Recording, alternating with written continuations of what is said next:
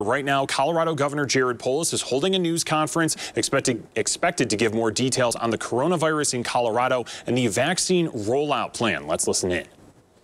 I have lost, and I want to express my condolences to the families and friends, 4,107 Coloradans to COVID-19. Each one a friend, a son or daughter, brother or sister, mother, father. And I want to, I've had the opportunity to express my personal condolences to people that I know who have lost family. And as you know, I've lost friends to this. I think every Coloradan has suffered some loss, and our hearts go out to those who have. Today, we're joined by Dr. Rachel Herlihy, our state's lead epidemiologist, who will give you the latest updates, where we are, the prevalence of COVID in our state, the trends, how the holidays may be affecting transmission rates. And let me turn it over to Dr. Herlihy so you have the very latest and up-to-date information about where we're at. And then later on, I want to get into how people age 70 and up can very easily online sign up to get the vaccine. Dr. Herlihy? Thank you, Governor. Good afternoon. Next slide, please. So as the governor mentioned, we are starting to see the impact of the holidays show up in our data. There are some early signs that we are seeing a small increase so far following Christmas. It is still too soon for us to see any potential impact of New Year's Eve. We really won't start to see that in our data probably until sometime next week. But this figure is showing you specifically what our 7-day moving average looks like in the red line. And you can see, if you look at the last week or so worth of data, you can see that we have seen a slight increase in the number of cases that are occurring in the state. Next slide. And at the same time, we continue to see a high level of disease prevalence in the state. So at this time, we estimate that 1 in 105 Coloradans are actively contagious with COVID-19. That has come down from our peak in late November, but still we continue to see a large percentage of Colorado's population actively infected with COVID-19 and having the potential to transmit infection to each other. So contacts between individuals continue to be high risk in the state. Next slide. At this point, we have seen, thankfully, a steady decrease in our hospitalizations. So that does appear to have leveled out a little bit over the last couple of days. So specifically in this figure, we're showing you the number of Coloradans that have been hospitalized. You can see that clear downward trend really starting in late November. If you look at the far right of this figure, though, the last couple of days, you can see a little bit of a slowing in that decrease in hospitalizations. But at this point, we're not seeing an impact of the holiday increase in transmission on our healthcare system. So we're not yet seeing a clear trend of increasing hospitalizations, but perhaps a little bit of a plateau in the last couple of days. Next slide. I want to spend just a minute talking about some modeling work that we are looking at right now in collaboration with our school public health modeling team to try and help us understand the potential impact that vaccine, as well as continued social distancing measures, mask wearing, might have on the pandemic in the next couple of months. And so this figure is specifically showing you on the left the impact that we see of vaccine rolling out across the state and the decreased number of hospitalizations that we anticipate seeing after vaccine is distributed in the state over the next couple of months. And so what you can see with the red dotted line, the area between the curve on the left and the curve on the right is showing you what we anticipate the impact of vaccine could be in a couple of different scenarios, different levels of disease transmission or transmission control. So you can see in the solid line, 60% transmission control, there's also 70% transmission control, and then our current trajectory of 82% transmission control. But overall, we do see a decrease in the number of hospitalizations as we start to roll out this vaccine. However, if you look at the figure on the right is showing you the impact on hospitalizations due to continued strategies to maintain transmission control, including the impact of social distancing and mask wearing. And what this shows you is that we really continue to see a much greater impact from all of those strategies, at least until the early summer, late spring, as far as the number of hospitalizations we can prevent. So overall, key message here is that social distancing, mask wearing really continue to be more important and have a greater impact on individual hospitalizations than vaccine does. It's really going to be several months before we see a clear impact of the vaccine, or less clear of an impact from the vaccine on our number of hospitalizations in the state. With that, I'll hand it back to the governor. Thank you, Dr. Herlihy, for the update. I appreciate that. This goes to show that while we're at over 2% of Coloradans have received the vaccine, and we're grateful, especially for those who are the most vulnerable, for the protection it'll offer after the second vaccine, and only the very first Coloradans that got that vaccine are finally getting the second vaccine. Remember, that's 21 to 28 days later. For now, we need to focus on wearing masks, avoiding social interactions with others, and staying 6 feet away. Earlier this week, we provided more information for Coloradans 70 and up about how and where to get the vaccine. I know a lot of folks say, where do I sign up? And I'm going to go through exactly where you can sign up to get it right now. Coloradans 70 and up are part of phase 1B of our vaccination distribution plan. And in most places of our state, that has begun. Not everywhere. They were still working through hospital and medical personnel in a few places, but by and large, in most areas, and those that haven't should be in the next few days, we are beginning to be working through everybody age 70 and up. And there's an important reason for that. People age 70 and up represent more than 3/4 of COVID deaths in our state. 78% of COVID deaths are people age 70 and up, just under half of total hospitalizations. So the biggest impact on saving lives, on ensuring we have adequate hospital capacity, is to make sure that the very first Coloradans that we can protect are those who are at the greatest risk from the virus, age 70 and up. This chart shows how we will reach our wildly important goal. My administration has, we implement in each area what we call them WIGs, wildly important goals, and they're public facing. We want the people to hold us accountable for them. Obviously, a big variable here is we need the reliable supply from the federal government of the vaccine. But as long as we can ensure that, and I'll give you a few updates on that as well. This shows how we're going to reach that goal of 70% of Coloradans 70 and up vaccinated by the end of February. We are partnered with hospitals, community partners, and local public health authorities. Federally qualified centers, those are community health clinics. There's some on the retail pharmacy side that includes CVS and Walgreens at the nursing homes through a federal contract.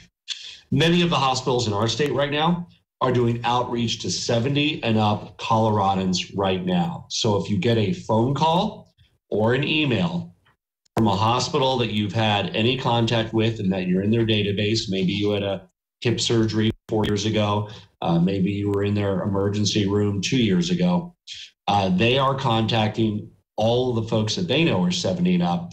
So if you get a link, make sure it's from the hospital. We don't want any scams here. Make sure it's really from Kaiser or UC Health, regular customer information, but they are contacting you, and phone calls as well, because they don't have everybody's email. So your hospital may be calling you. Now, there are some people 70 and up who have been lucky with their health. They haven't been to a hospital. They might not be on one of those lists. That's good for them, but the question might be, how do you sign up? And so here's how you sign up with UC Health. There's a website right there. Denver Health, they're currently making appointments with their patients 70 and up. They also have a website, and they're inviting everybody who's 70 and up who had contact with Denver Health to do that. Centura Health, Centura hospitals across the state. They're inviting people through the My Centura Health patient portal. And starting next week, they'll be vaccinating about 9,000 people age 70 and up a day. And they expect that capacity to be 20,000 a day by the end of February. At 16 community vaccination sites, they expect to have 20 in just 2 weeks. At existing physician clinics, urgent care clinics, and that includes in Canyon City, in Colorado Springs, in Denver, in Durango, and in Pueblo.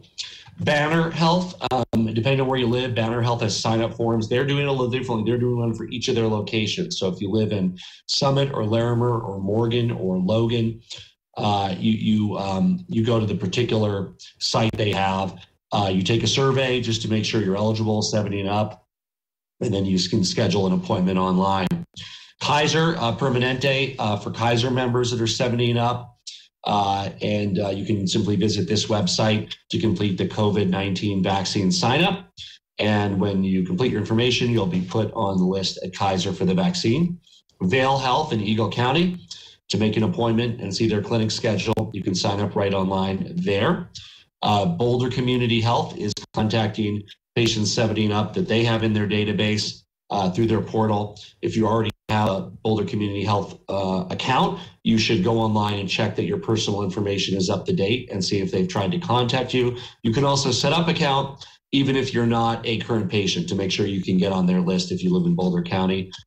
Very simple to do that. If you're 70 and up, no reason to do it yet if you're not 70 and up, or unless you're a first responder and didn't get it through your work. If you're eligible group, there are a few others besides. If you're police or firefighter, 70 and up, you can do that. SCL Health, Western Colorado, they're contacting all of their patients age 70 and up that they know about. And if you're 70 and up and you're not on their list because you haven't had any interaction with them, you can sign up to do that. Or give them a phone call. And then Salud, I showed you the chart that included details about vaccine distribution, and we talked about community health centers. Well, I'm so proud of Salud. They vaccinated 830 people on Wednesday, 950 people yesterday alone. By next week, they're expecting to be doing 1,000 people a day. And remember, our community health clinics largely serve people who don't have insurance or underinsured. And they're really doing a great job in getting the vaccine out. And next week, they're going to be hosting a vaccination clinic in Aurora. Salud focuses on low-income and medically underserved populations, and you don't have to be an established patient to get vaccine at one of their clinics. So I want to say a great thank you to all the staff and medical providers at Salud and their community health center partners for really getting this up and going quickly to get the protection levels that we need for our seniors. Now, let's just do a little math, because I hear from people, I tried to sign up and I haven't heard anything. And we are rapidly inoculating people 70 and up every day. But we are only receiving, at this point, 70,000 vaccines a week from the federal government. So when we extrapolate those numbers, it means everybody 70 and up who wants it should be able to get it by the end of February. But it means that you might not get that appointment for this week or even next week. Please sign up. You will have the opportunity to get the vaccine by February 28th. Seniors are being protected every single day, but there is not enough vaccine that we are getting from the federal government to do this all in 1 or 2 weeks. So there will be some folks who can't get an appointment for 3 weeks or 4 weeks, or might not hear back for a week. But there will also be folks who've already gotten it and will be getting it this week. And every vaccine dose we get in the state, we are getting out immediately and focusing on those that have the biggest health impact in saving lives. Just a couple updates on that supply. There's a couple areas of potential upside on supply. All of our modeling, we're talking about 70% of 70 and up by end of February. That's based on our current understanding of supply, about 70,000 vaccines a week between Moderna and Pfizer. A couple opportunities for upside there. One is approval of a new drug that would give a new vaccine that would give us new supply. Johnson & Johnson and AstraZeneca are the top two candidates. It's been publicly reported that Johnson & Johnson might be approved and come online sometime in the next month. That would speed up our capacity of getting people 70 and up inoculated if that works for people in that age range. We also, there's been discussion of whether splitting the Moderna dose can be effective and using a smaller dosage, especially for people 22 to 55. That would increase the Moderna dosage. And finally, there's been discussion earlier this morning, it broke, that the Biden administration plans on releasing all the vaccine, or most of it that the federal government has, to the states, presumably in late January, early February. This will be a very interesting, it's a good concept. I think it's the right thing to do. But currently, the federal government pairs the vaccines for the states, meaning they hold back the second dose of Pfizer and Moderna. The wonderful thing about Johnson & Johnson is it only needs one dose. We'll see how effective, but we're looking forward to that data and the approval. But for Pfizer and Moderna, they hold back the second dose, and it's provided 21 or 28 days later, depending on the vaccine, to the state. If the states are forwarded all of the vaccine, we can then increase the number of people getting their first vaccine. But the trade-off is we don't have that guaranteed supply when they come due for their second vaccine. So that means that some people might not be able to get their second vaccine exactly at 21 or 28 days. Could be a month and a half. It's believed to be effective with a slightly different interval, but we also know that after the first shot, you're not by any means fully protected. There's likely some protection. There's been some limited data that shows it might be in the 60% range, but it's not the 95% solid protection after the booster shot. So anyway, it'll open up new possibilities. There's some opportunities that we might exist to go faster with more vaccine, but we are not counting on those today. Today, with what we know and what we expect, we hope to inoculate 70% of people 70 and up by the end of February.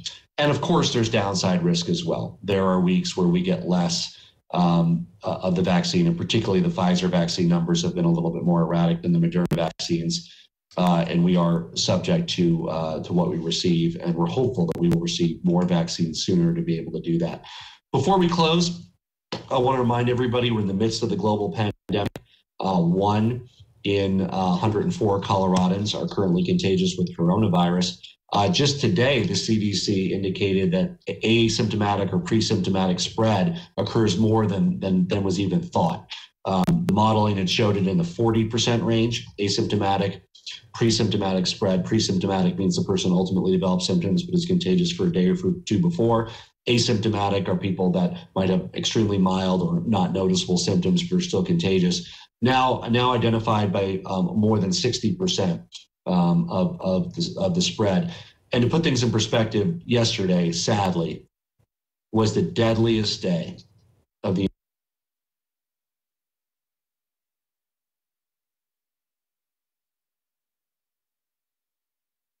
from coronavirus. The toll is now 364,000 nationally. 1 in 104 people in Colorado.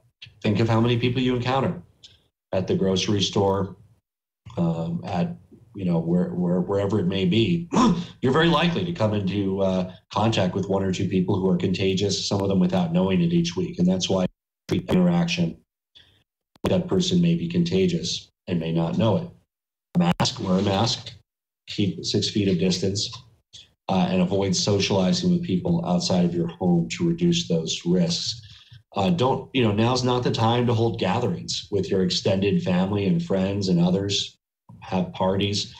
We're getting there soon. The vaccination is rapidly being deployed, and I do believe there's upside that we're not including in our base model to get there faster if we get AstraZeneca, Johnson & Johnson, split Moderna, more doses up front. A lot of potential upside to get there sooner. But to put things in perspective, just over 2% of Coloradans have been vaccinated, and most of them have only had 1 dose and are waiting the second dose and the full protection in the coming weeks. 60% don't or haven't yet doses. So that's why we wear masks even when we feel perfectly fine. You don't want to be somebody who gets it from somebody who is asymptomatic. You also don't want to be somebody that causes the death of another human being simply because you weren't wearing a mask. It's the right thing to do. Let's step up. We've overcome a lot of hurdles in the last 10 months, so let's make sure we complete this marathon and save lives and avoid unnecessary loss of life. Thank you, and I'm happy to take some questions. Hi, this is Jessica with the Post. Yesterday, the state confirmed more cases of the new variant. And with the state lab doing most of that testing for the variant, is the state really getting a good look at how widespread it is here, particularly because I think last time I asked, the state is only testing mostly for long-term care facilities and correctional facilities? Yeah, let me go to Dr. Herlihy, but I can confirm it's not the dominant variant in the state. I want to give Dr. Herlihy the opportunity to talk about sort of how we look at its prevalence. Dr. Herlihy? Great, thank you, and thanks for the question. So we are rapidly expanding our surveillance in the state for not just the B117 variant, but all variants. So our lab is now receiving specimens from a network of hospitals across the state. And those are going to include both inpatient, so hospitalized patients, and also clinic patients. Their specimens are going to be routinely sent to the state laboratory so that the state laboratory can really see a wide sample of specimens that are being collected and try and identify if there are pockets of this variant potentially across the state. But at this point, as the governor said, we believe that we're not seeing widespread transmission of the variant right now in Colorado. Next question. Hi, Governor. Thanks for taking our questions. John Daly, Colorado Public Radio. Early on, the state was releasing specific vaccine numbers, including distribution and where that was going in the first weeks of December. Since then, that data has not been released, unlike other states. If not, why not? And will we start getting more specific data about where the vaccines are being distributed to? Yeah, so we just updated the vaccine dashboard a couple days ago. There should be more information on there. We rapidly want to make more information public. Because this is being built as we go, we have to automate the reporting so that we can make sure that information that is available is accurate. Right now, a lot of it is manual and incomplete, but because we don't want to delay getting it out, we are, as we go, building the car, and transparency and accountability are a key piece of that. And so absolutely, that information will be available. It's more of the IT implementation and the automation of it that's being built in real time, and that'll be rolled out progressively in the coming days and weeks. Hi, Governor. Jason Grenauer, Denver 7. You mentioned vaccination clinics. Was just wondering if you could expand on that, how many, where they're going to be, how those are going to work, how we make sure we don't have long lines of cars, and are these vaccination clinics for those seniors who don't know technology or have patient portals and have raised those questions to us? So yes, generally yes. So if you have contact and have been a patient at UC Health or your Kaiser or a Centura, you will likely go through your patient portal, sign up, get the vaccine. But there's a lot of seniors that might not have insurance, might not be citizens, might not have a hospital they've been to, might not have interacted. So that, or might be unable to get physically to a hospital or community health clinic. And that's why, for instance, in Center, Colorado and San Luis, Colorado, we had successful clinics. It's why Salud has had several clinics in the field. It's really to reach people where they are who aren't necessarily part of the normal hospital healthcare system. Center and making sure that everybody 70 and up receives the vaccine. And especially many of our communities that have a harder time accessing healthcare are more likely to have 70-year-olds living in multi-generational households, which can also put them at greater risk from the virus if they have 3 or 4 or 5 working adults in that household who might work in and around others. In reaching everybody, it's important that we go beyond just our regular hospital system and making sure that people 70 and up can be protected. Hello, Governor. Jesús Carrasquel from Noticias Univisión Colorado. Gobernador en español, apenas tenemos una semana de que se relajaron las restricciones y los casos de COVID-19 aumentaron rápidamente en un 30%. ¿Tiene pensado restablecer nuevamente las medidas estrictas? Es importante decir que es falso. Los casos de COVID no aumentaron por el cambio de restricciones, ya que muchos de esos cambios fueron efectivos esta semana y los resultados no podemos ver por una semana más. El aumento ahorita es debido a las fechas feriadas, Navidad, Día del Año Nuevo. Es muy temprano todavía para ver el impacto de este crecimiento, pero estamos optimistas de que los casos no van a cambiar mucho. Esto es otro recordatorio de que las personas tienen que usar tapabocas siempre, no tener reuniones con personas que no viven en su mismo techo, mantener distancia social y lavarse las manos. Una persona en cada 104 personas ahora en Colorado tiene COVID. Y es un momento más peligroso en todo el país y necesitamos tener mucho cuidado en nuestras vidas. Hi, Governor Polis. Sarah Flower from KSUT Four Corners Public Radio. As cases are on the rise, today we are 2 weeks out from Christmas, and like magic, cases here in Southwest Colorado have certainly been on the incline as it is throughout the state. Do you think moving all 64 counties to an orange level in this moment is the right choice? So two things on that. One, we suffered from a major decrease in testing over the New Year's period. It has only now recovered to the level of testing 40, 50,000 plus a day that gives us more visibility. So when we had less testing, we had less reported cases in our state. It did not mean that there were less cases. So it's important to sort of to adjust for the amount of testing that occurs. That being said, we have been for a period of time at a relative plateau. So while the identified positive test numbers are up, that is a result of more testing, which is a very good thing. We feel better about where testing is now than we did over the holidays, when I think it was a combination of both, some testing centers being closed, but also just people's behavior choosing to delay getting tested till after the holiday season. We, as a state, have always sought to balance the impact of the coronavirus on people and on families. There's the health impact, the most dramatic impact. People who are hospitalized, people who make it, thankfully, and some who don't. There's an economic impact, and economics is public health. People who can't make rent, who lost hours, who've lost their jobs. There's the social and psychological impact, right? How hard it is for people to seniors in a senior living center not to have poker night or movie night, people going to church. All of these are valid. All of these are important. It's important to balance them.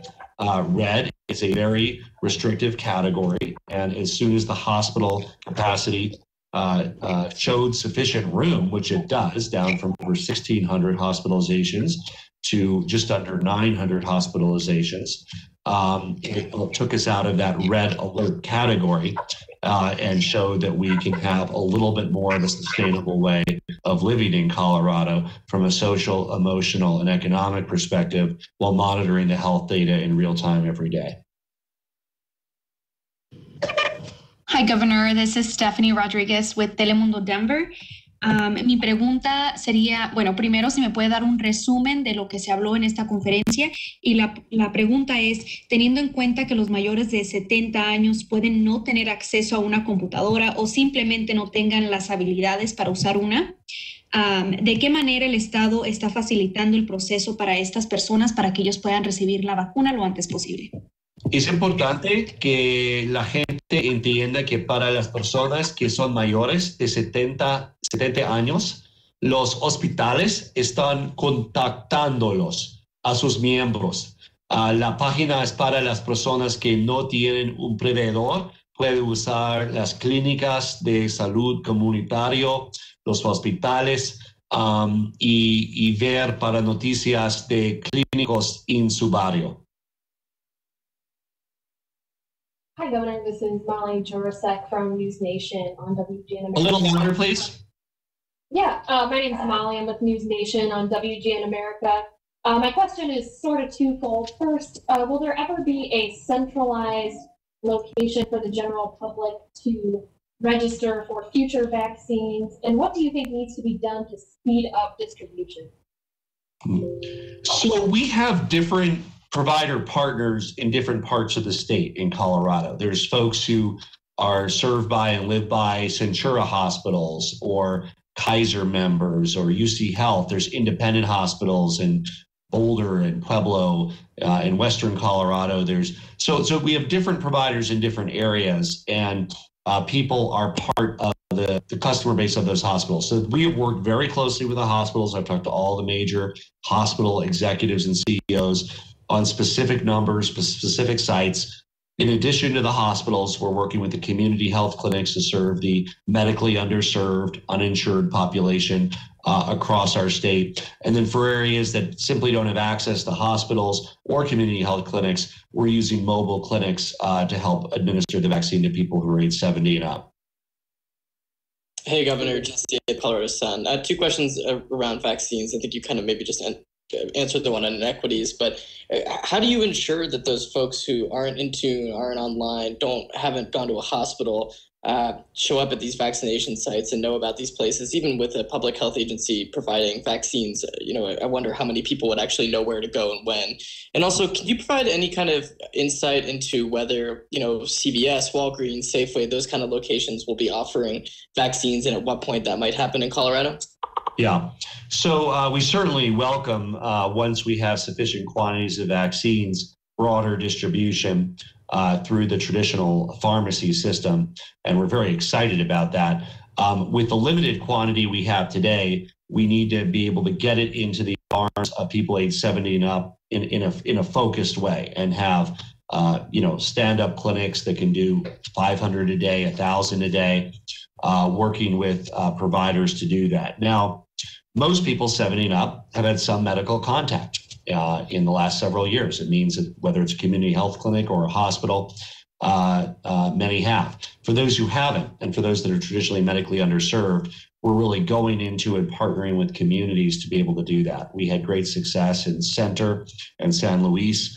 Salud is running a clinic in Aurora coming up next weekend for the medically underserved. So for those seniors that aren't or can't get on portals, or have their kids or grandkids help them get on portals and sign up, we really want to be in the communities in a way that reaches out and makes sure that they have access from the very get-go to the life-saving vaccine. The state also will form several specific partnerships each week to really with mobile clinics in underserved areas. Hello, Governor. This is Vinny Galjudice of Bloomberg News in Denver. 3 vaccine questions. First, on balancing supply and demand. Might the higher risk elderly not have access as quickly as those at lower risk? In other words, 80 and 90 versus 70. Number 2, you're talking about receiving a faster pace of supplies during the Biden administration. How is refrigeration, storage, and this type of thing availability? And finally, ancillary supplies. What is the situation with needles and syringes, for example? Thank you, sir. So many questions. I hope I can remember them all. So the good news on refrigeration is Johnson & Johnson vaccine requires no extraordinary measures. Moderna requires conventional freezers.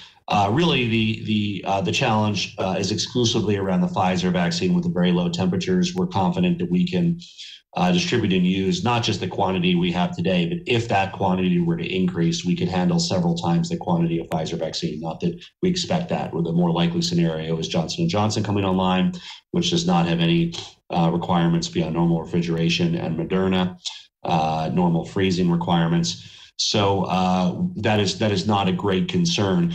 We simply allocate the vaccines in a way where we use Pfizer in places that we can use it. So if it's an area that we can store and deploy Pfizer, they would get Pfizer, so that we have more flexibility with Moderna and hopefully eventually Johnson & Johnson. The 70 and up group is a large group. Everybody 70 and up is at risk. You're right, it expands linearly by age, and people in their 80s and 90s are at a greater risk than people that are in their 70s. But even somebody in their mid-70s who's perfectly healthy is at a 300 or 400 times health risk of dying of COVID of somebody in their 20s who's healthy. In their 80s and 90s, you see fatality rates in excess of 8% among people who contract COVID. In 70s, closer to 2% still. Very, very high, and much higher than the fraction of a percent for younger people. There is a separate effort around, in many ways, those that are most at risk in assisted living and nursing homes. The average age there is higher. They're also potentially a greater risk because of living together.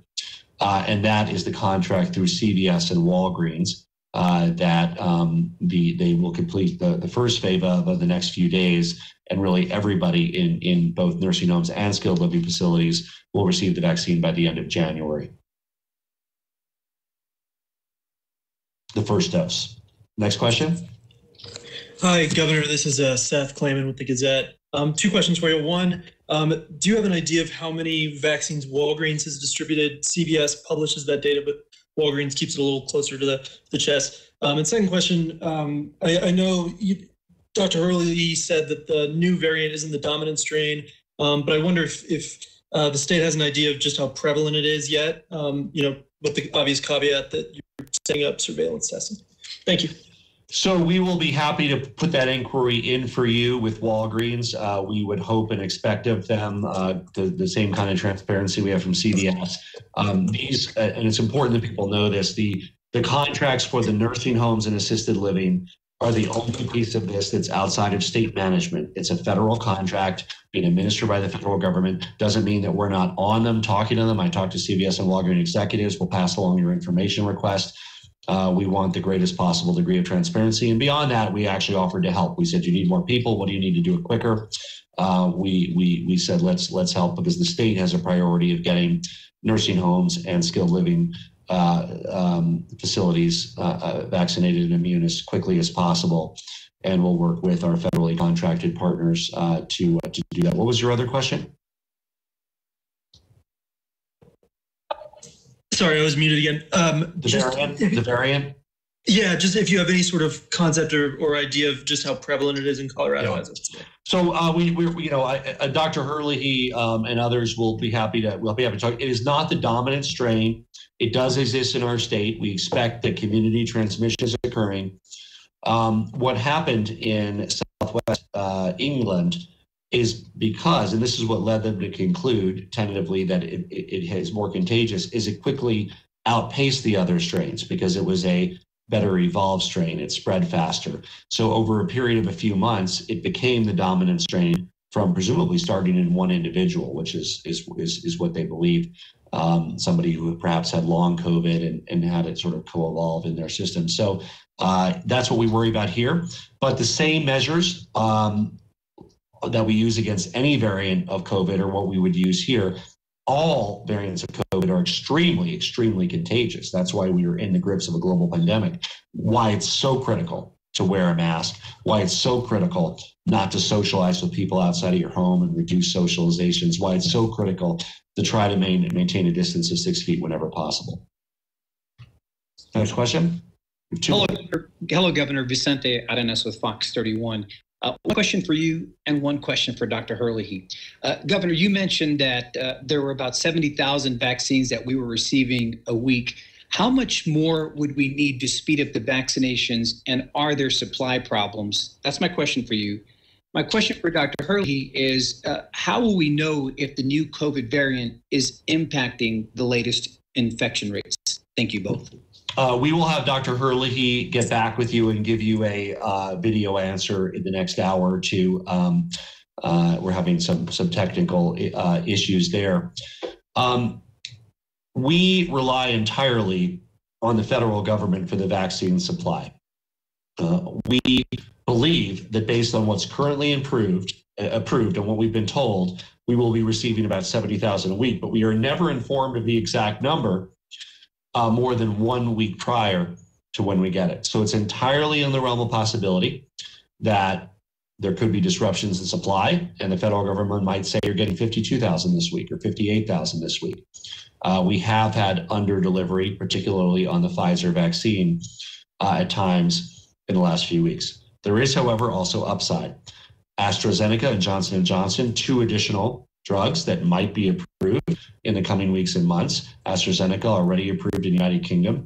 Johnson & Johnson facing approval potentially as soon as the next few weeks here in the United States. But the other 2 potential areas for upside are CDC guidance that would allow for Moderna dosage to be split, meaning half the dose has shown if it shows a great degree of efficacy, would effectively double the amount of doses. And the potential to release those second mirrored doses that have been held back sitting in federal storerooms and release it into the states, which is what the Biden administration has indicated they plan to do in the next few weeks. Final question?